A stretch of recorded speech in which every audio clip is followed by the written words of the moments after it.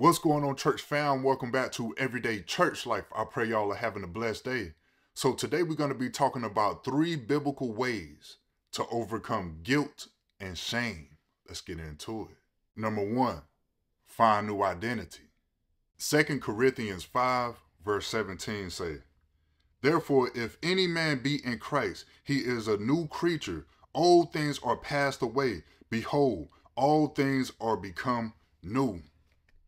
One of the things you must do to overcome guilt and shame is to stop associating your past with the person you are today. Because who you were isn't who you are now. That's a mindset you must accept and believe. The reason why guilt and shame plague our lives at times is due to the problematic nature of survivor remorse, or some say survivor guilt. And this happens when you survive a traumatic experience that others didn't. So you start holding on to something you feel you deserve by making that pain a part of your identity. And the reason why it be so hard to let go, because we feel as though if we do, we'll be losing a part of ourselves because we have made that pain a part of our identity. And so that's why we hold on to it thinking it's some sort of atonement for our sins, or maybe the things that we went through in the past. So that's how we justify moving forward in our lives. But at the same time, we're not healing from what we have experienced because we're leaving that wound untreated. In other words, you start feeling like you don't deserve a better life. So to keep a balance there, you hold on to a particular pain or a traumatizing experience from your past to justify the life you have now. Today, God is saying, reach out to Him because He wants to help you heal from your trauma in order for you to let go so you can move forward with your life. See, that's why Lord Jesus laid His life down. He didn't just lay His life down for people that may haven't experienced as much as you. He laid His life down for everyone that's facing some sort of problem, that may have did things in their past. God say in the word, He make it rain on the just and the unjust. Therefore, we all have an opportunity to reach out to the Heavenly Father because He wants to help us heal from every single thing we may have experienced in life, big or small. It doesn't matter. God wants everyone to come to Him. So that's why I also want to let you know you're not alone. We all have experienced some sort of guilt and shame due to the mistakes we may have made. See, the testimonies of others sometimes help us heal when we realize we're not alone. And that can help us overcome that guilt and shame, especially when they are a new creature in Christ, showing no signs of their previous life, and they go on to do mighty things for the kingdom of God. There's so many people in the Bible that made mistakes that they regret. But God didn't turn His back on them. He helped them because they opened their heart to God. So that's all God wants you to do is open your heart to Him, and He will help you sort through these problems. So being around like-minded people that may have experienced a bad life in the past, but now they are new creatures in Christ, can also help with your recovery, because that gives us hope to know that we too can change for the better. That's why God creates testimonies with people in order to provide hope for the hopeless. You too can have a better life. You too can change. You too can renew your mind. You too can have a new identity. It all starts with believing in Lord Jesus. He took on all the shame that was brought upon Him by the cross in order for us to receive our salvation and be saved. No longer being a slave to sin or our past. So that's why it's so important that we find new identity in Christ, because through his power is how we reinvent ourselves in order to improve our character development as the chapters of our life continue on. We have to believe wholeheartedly that God has forgiven us for our sins, because that's why we're here today. The moment you confess to the Heavenly Father, the moment you accept Christ into your heart to be your personal Lord and Savior, is the moment our character development begins to happen. And by the next chapter, we step into the newness of life, made new and completely washed from every single thing we have done. We find new identity. We are no longer who we once was. That brings me to number 2, shift your focus. Philippians 4 verse 8. Finally, brethren, whatsoever things are true, whatsoever things are honest, whatsoever things are just, whatsoever things are pure, whatsoever things are lovely, whatsoever things are of good report, if there be any virtue and if there be any praise, think on these things. Instead of focusing on negative thoughts, meditate on the goodness of God. Think on heavenly things that's above and not beneath. What helps me through life when I'm going through something that was unexpected, I always thank God for making a way through something that was out of my control, because it could have been worse. This way of thinking helps me shift my focus, knowing that God is always by my side. He never abandoned me. And that's what I choose to believe. Because as humans, sometimes we hyperfixate on the bad more than the good. And that's what makes everything worse. So at the end of the day, it's all about perspective. View the entire situation. And instead of focusing on what's bad, find something good, even if it's something small. Because a small glimmer of hope is better than no hope at all. It's what you choose to believe that makes the difference. That's why I say, if what you're going through is proven to be that challenging, remember to never take your eyes off Lord Jesus. Because he will keep your thoughts in perfect peace when you focus on him. Because if you can't find anything good to focus on in a bad situation, Lord Jesus is always present. So focus on him, because he's good and he's the one who has overcome all situations. And that's why he told his disciples to be of good cheer, for he has overcome the world. So anything that you're struggling through, whether it be guilt or shame, Lord Jesus took on that battle for you when he laid his life down and was on that cross. See, guilt and shame sometimes come from the stuff that we try to do on our own. And it's the thought of failure that put us in a dark place, because we may fail in the sight of the people that we was trying to prove wrong. That's why we must shift our focus, because as a human being, we can't win them all. But through God, all things become possible. So that's why sometimes the Heavenly Father will allow us to experience failure in order for us to learn from that experience if we decide to study where we went wrong at, so that we may improve in those areas of our lives. But in most cases, we go wrong when we decide to believe in ourselves instead of believing in the power of Christ. For example, there was this man in the Bible who needed deliverance for his son.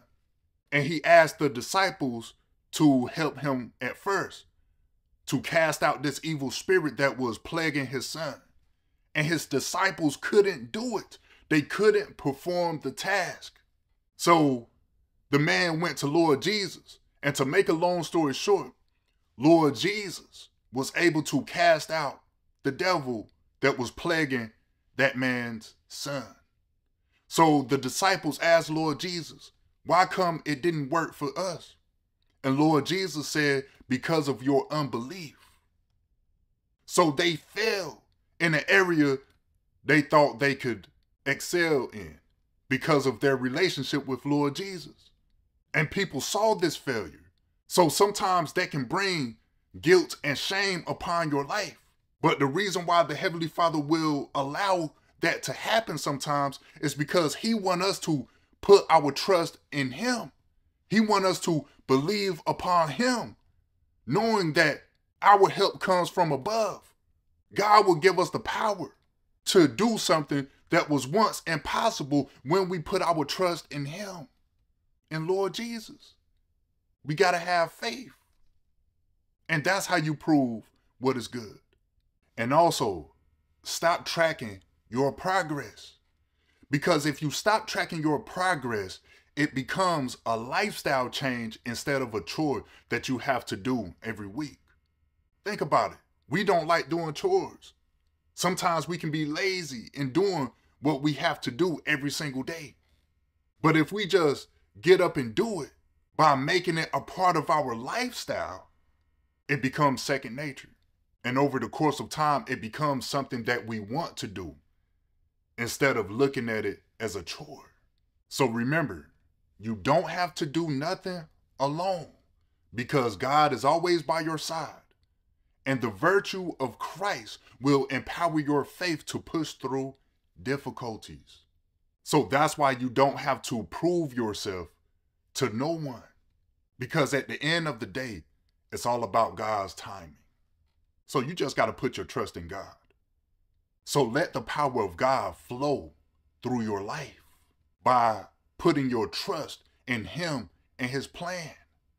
Think upon His righteousness, His peace, His love, His faithfulness, His goodness, His temperance, everything that makes God who He is.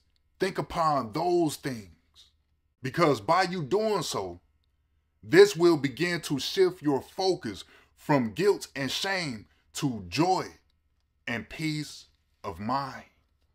Because you're no longer thinking about what made you guilty, what made you shameful. You're no longer thinking about the failures and the mistakes. You're thinking about the character of God. The more you keep your focus on God, the more you meditate while you're in His presence, is the more you start to shift your thinking. And that's what you begin to identify with over the course of time, instead of identifying with everything that makes you feel sad about yourself. That's why I said it'll shift your focus from guilt and shame to joy and peace of mind. The more you change the way you think, change the pattern. And that brings me to the last one, but definitely not least. Number 3, think of stuff you're grateful for. 1 Thessalonians 5 verse 18 say, "In everything give thanks, for this is the will of God in Christ Jesus concerning you." Write down every single thing that you could be grateful for. Like, what makes you happy? What puts a smile on your face? How has Lord Jesus impacted your life in a good way? If you could think of at least 5 things that you're grateful for, speak these truths over your life every single day. Because this will begin the process of changing how you feel about yourself. Once you realize, I do have something to live for. So every time you think about something that makes you happy, that you can be grateful for, and you start showing gratitude, this is the will of God concerning you. See, what I'm discovering in life, when I do stuff that makes God happy, and when I show my appreciation, in return, God fills my heart with his joy. Sometimes I can be just thanking God for a beautiful day, or just thanking God for waking me up this morning, knowing that I can do his will. Then all of a sudden I feel this leap of joy in my soul, and it feels so good. It's unexplainable. You can't really explain that feeling. But then, let's say I'm not having a real good day, and I start talking about all the stuff that makes me feel down. I begin to feel depressed. It lowers my countenance because of what I'm saying out of my mind. And that way of thinking travels with me throughout the course of the day.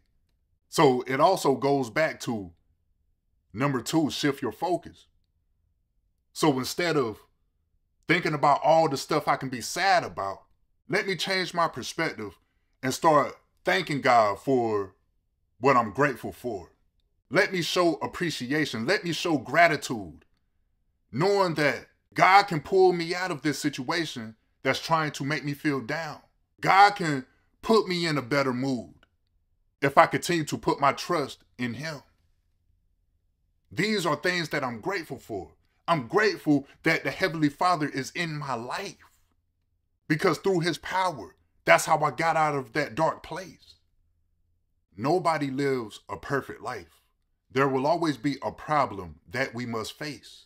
With that being said, remember what God has helped you with, not just in your past, but even now.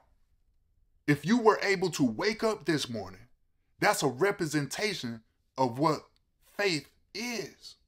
The words say in Hebrews 11 verse 1, now faith is the substance of things hoped for, the evidence of things not seen. We have hope for the future because God woke us up this morning. Although you couldn't see the hand of God over your life, because sometimes when we're going through chaos, it's the stuff that's happening to us that's stealing our focus away from God. But God has always been there. He's helping you get through it because you're still here today. You might couldn't see it back then, but today you can, because you made it through. There's a problem that you was facing even last week, and you thought you wouldn't get through it, but God showed up on your behalf. See, God is going to even show up on your behalf to help you deal with this guilt and shame. But we also got to spend time with God, because there's biblical principles that we can apply to our lives that help us get through that depression, that anxiety, that guilt, that shame. All of these negative feelings can literally be washed away if we give God our pain and believe in Lord Jesus Christ. See, without believing, without love, without having faith in the power of God, all of this stuff will be irrelevant to us. For example, if you hire a contractor to build you a house, but the person you hire don't have faith in his ability to build this house, would you trust them to build your house? No. So that's why if we don't believe in the power of God, how can we escape from these negative emotions, these negative feelings that we think in our minds? So if you want God to do a radical transformation from within your life, believe. That's what makes every single thing that I said in this video relevant. It starts with our faith. How do we believe? How do we trust God? Are we finding new identity in Christ, or are we continuing to live in the old, the former way of our existence? Are we finding things to be grateful for, or are we complaining about our situation instead of doing something about it? And that's trusting God and his plan and wait on his timing. Have patience. Are we shifting our focus on the problem or focusing on Lord Jesus? These are stuff that we got to ask ourselves, because God has the answers if we choose to believe that his word is true in our lives. These are 3 biblical ways to overcome guilt and shame. I pray this word bless you. In Jesus' name, amen. I love y'all. John 8, verse 36. If the Son therefore shall make you free, ye shall be free indeed. You just got to believe.